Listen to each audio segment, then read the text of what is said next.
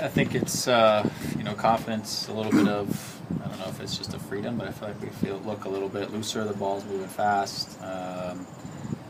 On the attacking side, that is, I think our priorities to try to get the ball forward and to be dangerous and be more aggressive at home are leading us in a positive way. I think we've talked over the last 3-4 weeks just about being better at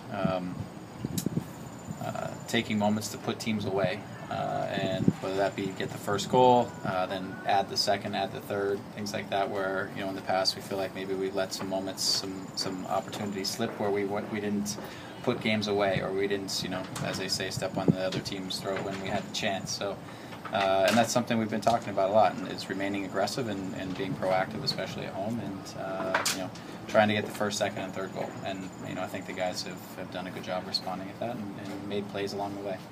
What does it say about this team that, regardless of the personnel that's slotted into the starting 11, you guys always manage to find results and find ways to win? Yeah, we have a good group. We have a deep group. Everybody's bought in. Everybody's working hard.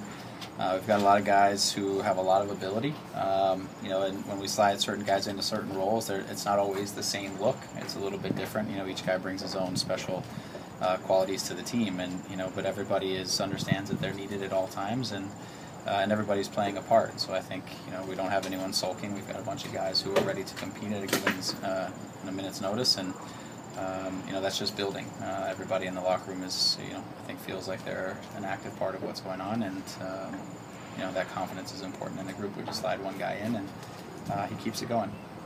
Is it fair to say that this team is no longer flying under the radar? It's still 11 games remaining on the season. You guys could potentially have a target on your back, given that everyone knows what to expect from TFC from this point out.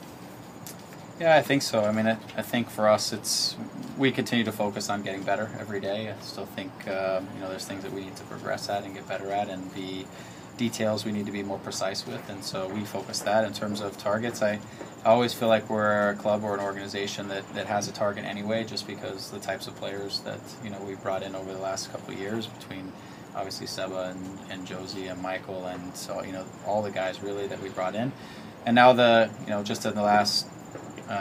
Really this year defensively we've proven a lot of things, and now over the last several games we're attacking wise showing that things are clicking again, and that we're a force on that side, and we knew it was coming, and it's good to see. And now it's about keeping those things going and tightening up on details so that we can become a better team as we approach the end here.